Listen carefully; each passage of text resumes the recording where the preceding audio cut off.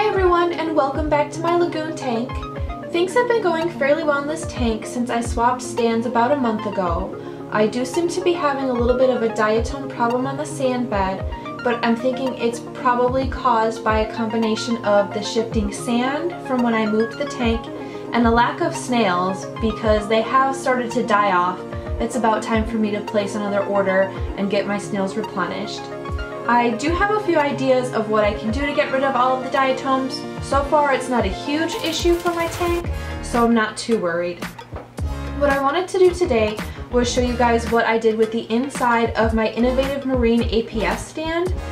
Please be aware that I did not consult with Innovative Marine before I modified the inside.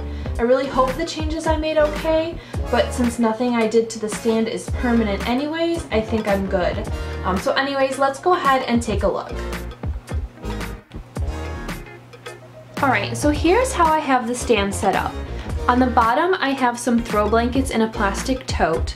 I then used 24-inch long 1x4s as legs in each of the four corners to support a plywood shelf cut to fit inside the stand. I have two power strips held in place with 3M command strips, and I have them organized, one on the left and one on the right.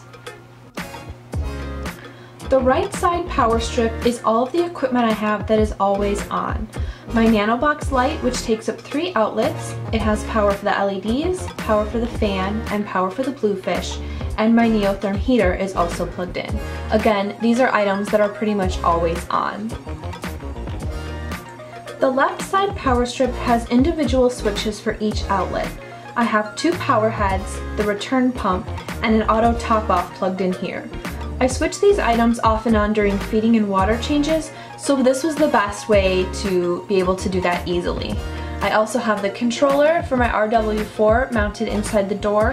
However, and maybe you guys can help me with this, I do have it up here with 3M command hooks, but they're always falling off. For whatever reason, it doesn't really stick to the aluminum frame of the stand as well as this, whatever this inside part is made out of. So maybe you guys have some other suggestions on how I can mount this controller to the door. So if you have any suggestions on that, like I said, it's held up by 3M command hooks. They're not really sticking very well, so give me your suggestions on that.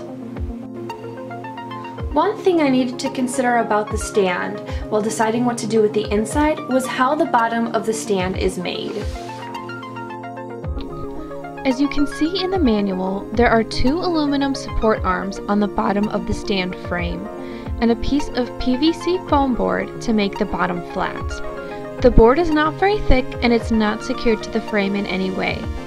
I decided to put some duct tape underneath the board to secure it a little better, because if you were to put pressure on the far left or far right side, the opposite side would come up. The tape helps prevent this from happening. The legs are being held in place with 3M command strips as well. Again, they don't hold the best, but they do their job. I didn't want any of these modifications to be permanent because I may change my mind about how I want the inside organized, and I also plan to move within the next year, and I didn't want to mess with the structural integrity of the stand because I will be using the stand once I move. I'll have to take it apart and put it back together. This means that while the shelf I made is very handy for simple electrical items, it's in no way capable of holding more than a few pounds. The only thing holding the plywood shelf in place is gravity and a little bit of pressure from the weight of the power strips and cables. So the way I have this set up is working great so far.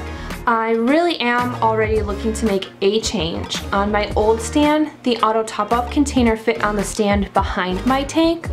So now, as you can see, it's sitting in between my 2 tanks.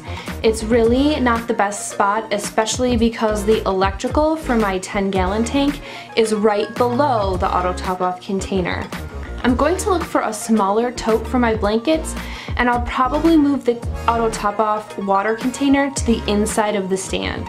The only issue to consider then is if the small pump will be strong enough to get water to my other tank, since I am sharing one auto top-off container between the 2 tanks.